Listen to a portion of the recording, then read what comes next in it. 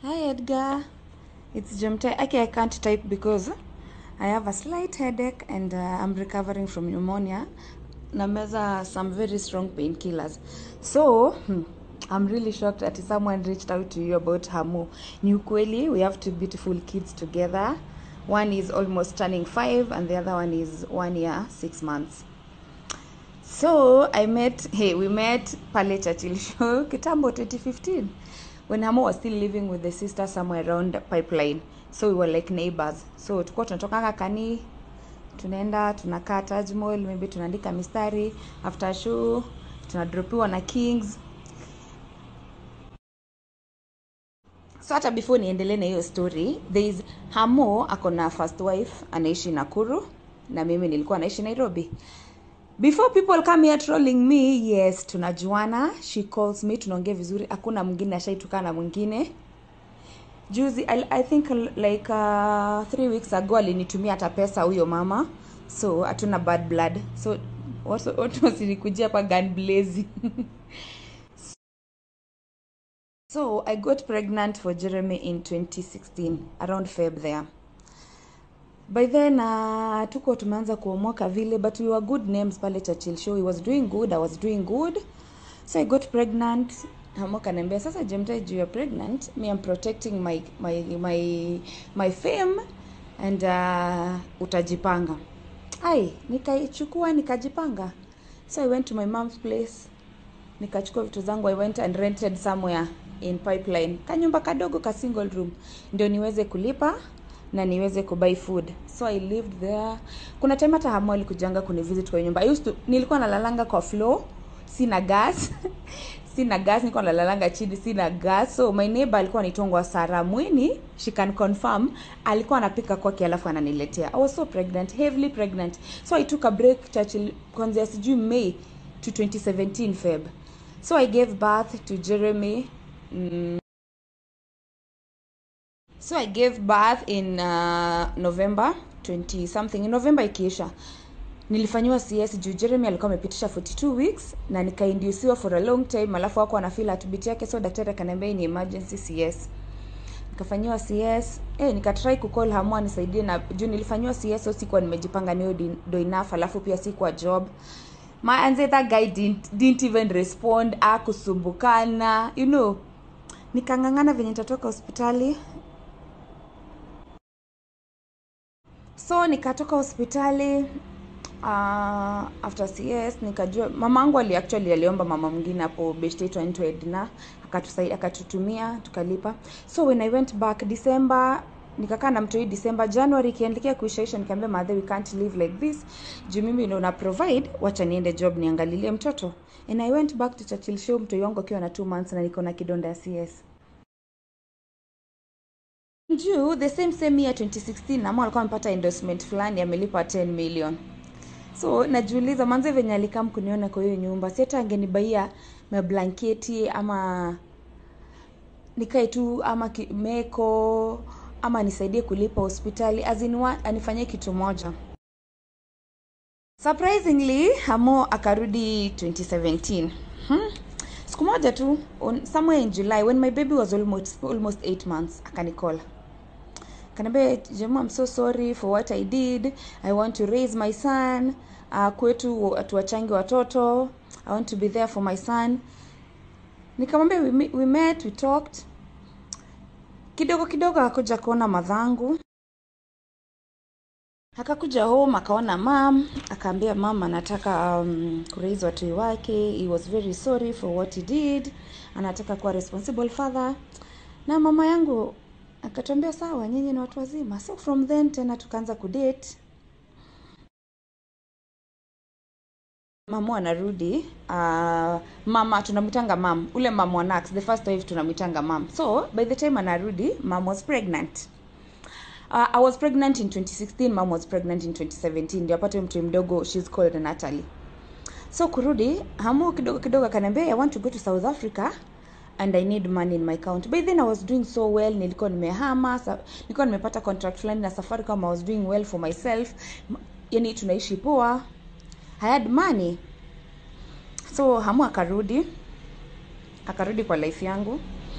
your time, around your time the mom akakuwa pregnant. Asi atakakuwa alikuwa I'm so confused. I don't know. Mama alikuwa pregnant na kwa within 1 year Hamo kwa na do ya kulipa hospitali mom giving birth. So akaniambia mama ana give birth, nikamwambia ile 50k nilikuwekea kwa account uende South Africa sort bills zake, mimi sina ubaya, mlipie kila kitu na umfanyie. Nikamwambia mlipie kila kitu na umfanyie shopping. Edgar, I want to tell you that mimi hata mom knows Ulonax, I used to do everything. Nilikuwa na shop hadi na mshopia yeye, nikibai nguo na buy za kila mtu, because I used to believe wale watu wengine watafeel vibaya wakiona watu wengine. So nilikuwa na balance. I used to be hiyo balance ya kama ana school fees ya Lewis na niko na do, I'll pay. Haya, kama ana rent ya Nax ama sijui nini na mimi ndo niko na do ama I'll pay. I used to do that. That time, you remember mama may give birth yule wa Nax. So alikuwa anaswapia watoto shule. So akaniambia hiyo time, akaniambia manze twende Nax to enroll watoi kwa shule mpya nataka. So wikaenda tukachukua Melissa na the first na Lewis tukawapeleka hiyo shule wanasoma. We bought school uniform mimi na yeye, and I paid. We bought school uniform. The Kale and me want to show off. We bought school uniform. Nikakisha watoto wako poa, nikaenda Bata nikawabaia viatu, unajua like a good mom mwenye anapenda watu wote. So 2018 we moved in together Kitengela sasa officially. Tukakuja kuishi kama familia. Hiyo time Hamo akaniambia, "Sasa babe, I want you to quit Churchill Show to combine our effort and we make Hamo great." So nikakubali, nikakaa home, tunasaidiana kuandika mistari, anaenda na perform, nikakaa home. Ikafika time madhangu juu my mama alikuwa ananitegemea. Ikafika place hadi caretaker ananipigia na niambia watamfungia nyumba. So nikamwambia Hamo, there is no option because wewe ukipata do zako mimi sizioni, me I'll go back to work ndio nisaidie mama yangu. So I went back to work. So this time I was staying at home, nilikuwa na run social media accounts zake zote. So hiyo ndio time akapata kazi Hot 96, akaanza kwenda Hot 96. And tunafanya research pamoja ya show, tunatafuta quotes, you know.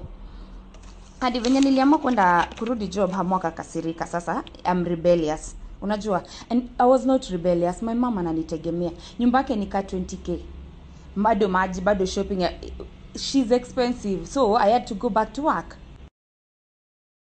2019 ikafika, Jemutai got pregnant again with the baby girl now, Kaylee.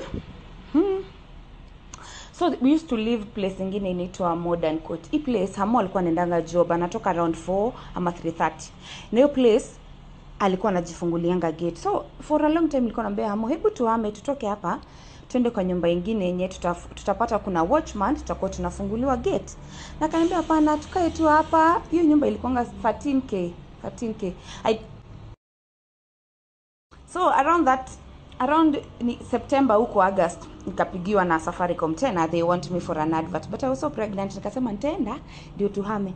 And nikaenda nikafanya advert, nikalipwa poa, nikamwambia Musa, finally ndio pesa, hebu tuhame twende place utakuwa unafunguliwa gate, because pali tunakaa msee akishajua system yako system for you, juu unatokanga late, unatokanga mapema na unarudi late. I gave birth in 2019 October. Sasa hapo ndio madhangu akakuja. Madhangu akakuja katupata. Christmas tuko Hamo went to Nax. So hiyo Christmas tulikuwa na mama huko, but alikuja usiku. Walikuja yeye na mabro zake na beshte yao kutuona usiku ya hiyo Christmas. Walitoka Nax wakakam. So hiyo siku manzi hatuna do. Mimi sina do, Hamo hajanipea do. Mimi na watoto wangu, mimi breastfeeding Kelly, kuna Jeremy na kuna mom, tulipika mchele cabbage. Imagine, we didn't have money. Because pesa yote nilipata kwa Safaricom, I settled my mom na nikalipa huko, and I bought some few stuff for the baby. So January 2020 ndio imefika. Nikajambia Chemo, you know what, you need to go back to work. Unaona venye vitu zinaendelea. Mimi sioni kitu. Yani I don't see pesa ya Hamo inaendanga wapi. Sioni anything. So nikamwambia Bethe, Hamo mimi nitaenda kazi. Akanambia, Bethe mom, sijua jalipo huko 96 ama ilikuwaje. nataka kina Lewis na Melissa waende shule because Jeremy was also enrolling. Akaniambia tutafute school fees kwanza to pay Melissa na Lewis wa enroll shule first, and then tutasort Jeremy. Nikapigia beshte yangu mama fulani hapo, akanitumia 30k enye I struggled to pay that money because it didn't pay back. So nikamtumia, akalipia kina Lewis shule, kina Lewis went to school. Corona ndio hii, mamangu ananitegemea, I'm paying my mom's rent, nikaanza kuuza vitu online. Chemu, struggle is real.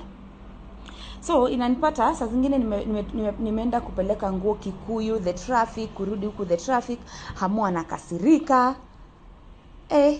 Tukakosania hapo.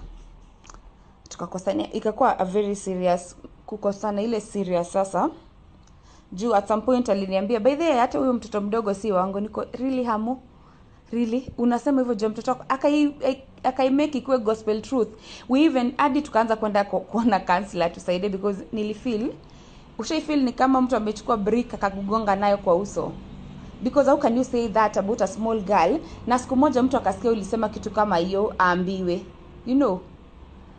I'm sorry to say this, itakuwa public, but it's the truth. You can say Hamo, for hata nilikuwa naongea na beshte yake akaniambia Hamo alisema aliitisha DNA, nikakata na tulienda hadi kwa Dr. Susan Thika, nikamwambia Dr. Susan kitu imenileta hapa, nataka tufanye DNA.